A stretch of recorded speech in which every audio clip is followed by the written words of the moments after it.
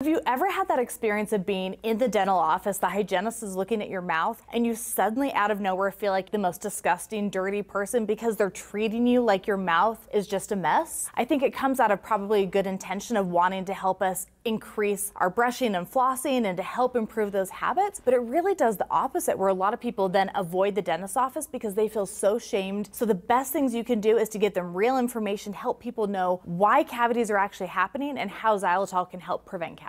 One of the best things you can do if you're feeling shamed by your dental hygienist is just speak up to the office. They probably have other hygienists that are going to be a better fit for your needs. I've had that happen before when I said, hey, I had a really uncomfortable experience with this hygienist. I felt like she was shaming me. I didn't like that. They then connected me with my now favorite hygienist that I see every single time, where she gives me tons of good tips, lots of education while she's cleaning my teeth. And she does it with so much positivity that it then motivates me to change habits and be better.